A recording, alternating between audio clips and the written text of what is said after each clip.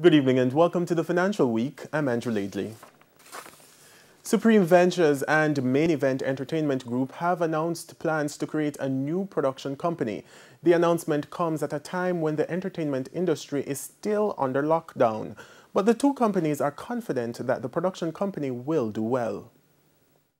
It all started with news that Supreme Ventures has purchased a 10% stake in Main Event Entertainment Group. SVL Chairman Gary Peart now announcing that the share acquisition is just the beginning. One of the things that's going to come out of this acquisition of 10% is that SVL and Main Event have an understanding that we will form a production company. It will be owned 50% each, SVL and Main Event.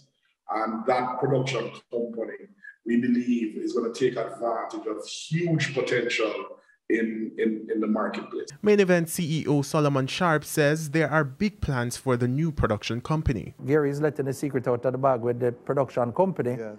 We think that there's great potential for Jamaica to see the entertainment values. With 196 acres, right? There are some nice entertainment spots that we have already identified that will be created. He says after much contemplation, SVL was the ideal partner for this project. He also disclosed that the new production company may become an active player in the regional entertainment industry. And when you think of the relationship with SVL, it's so easy, it's a no-brainer. Some of my other partner clients have never really wanted to take this opportunity. They use my business to look good, but I think SVL identified a real opportunity to make this thing bigger and to really potentially even look down in the Caribbean. Net international reserves declined by $1.34 million in April, though the Bank of Jamaica said the reserves fell to $3.317 billion. At that level, it will be able to purchase a little over 1 year of imports.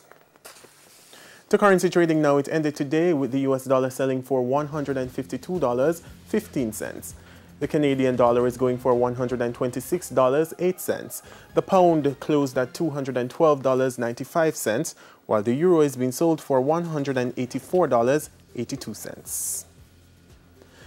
And the JSE index gained 6,789 points today, while the junior market index advanced by 22 points. Among the winners were 138 Student Living, Lasco Financial Services, Stationery and Office Supplies, Guardian Holdings, and Pulse Investments. On the losing side were Blue Power Group, Consolidated Bakeries, JMMB Group 7.25%, Seprod and Consolidated Flavors, and that should be Caribbean Flavors and Fragrances. And that's the Financial Week. I'm Andrew Laidley. Good evening.